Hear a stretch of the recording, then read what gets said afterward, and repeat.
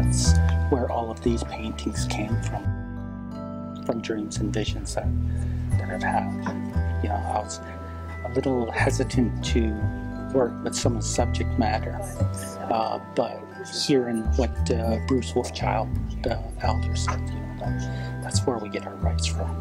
So I feel a little more confident about painting what I do.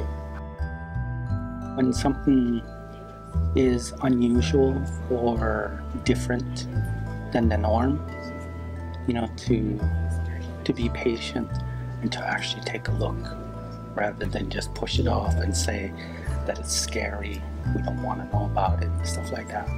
That it's actually something that's very beautiful and that it can add to your life rather than take away from it.